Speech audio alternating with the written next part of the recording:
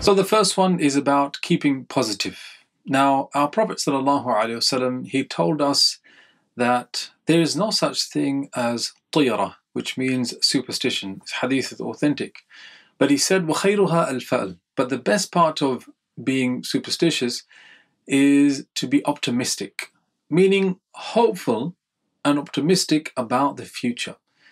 And also, the Prophet ﷺ told us that Allah subhanahu wa ta'ala says, أَنَا عِنْدَ الظَّنِّ عَبْدِي بِهِ. I am as my servant assumes of me or thinks of me.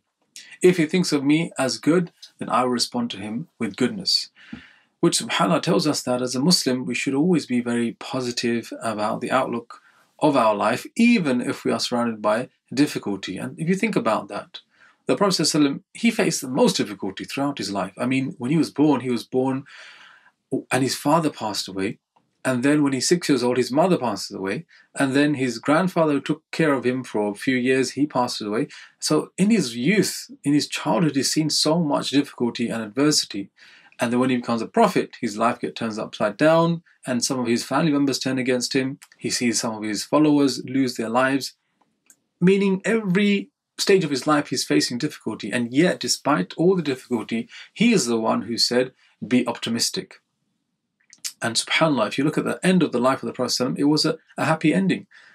You know, the place that kicked him out, Makkah al-Mukarramah, he comes back to at the head of an army of 10,000 to liberate it, take out the idols, to restore the house of Allah to the oneness of Allah subhanahu wa ta'ala.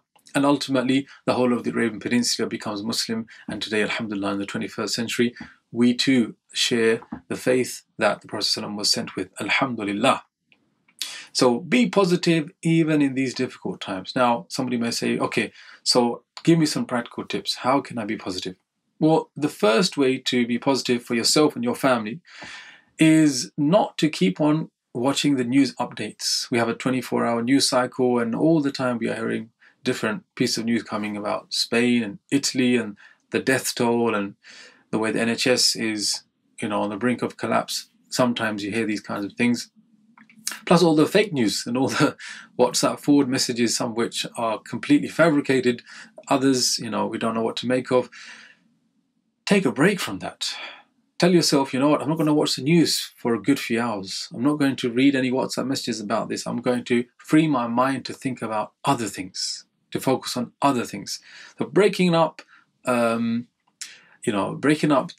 cycle of news and updates throughout the day in small doses, inshallah, will help you keep positive. This is the first practical step. The second is a spiritual one, which is think about all the times in your life that Allah subhanahu wa ta'ala, He protected you from a similar harm. So today we're facing the harm of the COVID-19 coronavirus. But the world has faced many pandemics before. We had the Spanish flu, we had the SARS, MERS, all these different types of viruses. And I'm sure many of you watching, Allah subhanahu wa ta'ala, He protected you from that, didn't He? So when you look at your past, Allah, you have saved me from so many similar harms. Why do I think you will fail me in the future? Yeah? So this is how you are positive about the future. You remind yourself. And even in the Quran, Allah subhanahu wa ta'ala will tell the Prophet ﷺ, أَلَمْ يَجِدَكَ يَتِيمًا فَآوَى وَوَجَدَكَ ضَالًا فَهَدَى. Didn't we find you as an orphan child and we sheltered you? Allah is saying, when you were a young boy, I looked after you. When your mum and dad were taken out of the picture, I was still taking care of you. And look at who you are now. So why then do you look at the future and think that, you won't get the same protection, the same gifts, the same blessings? Allahu Akbar. So the second practical tip is tell yourself and your children that, think about a time where Allah protected us from a similar harm. And inshallah, Allah will do the same going forward. The third and final one is to raise your hands. Not to wash them, because we know washing is important, but to raise them in order to seek Allah's help and assistance. Make a lot of dua, especially if you can in the last portion of the night. If not, between the adhan and iqamah, which I'll get to later on about praying together as a congregational prayer in the home. And generally speaking, whenever you can, just to sit and to make dua to Allah subhanahu wa ta'ala.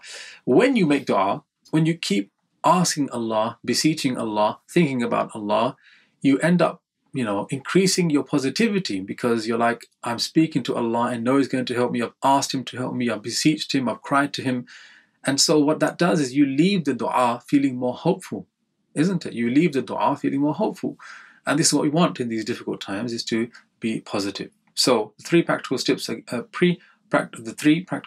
again are: number one, to cut down on the news; number two, to think about times where Allah protected you and then be hopeful about the future; and number three, to make a lot of dua. May Allah subhanahu wa ta'ala keep us positive and lift our spirits in these difficult times. Allahumma ameen.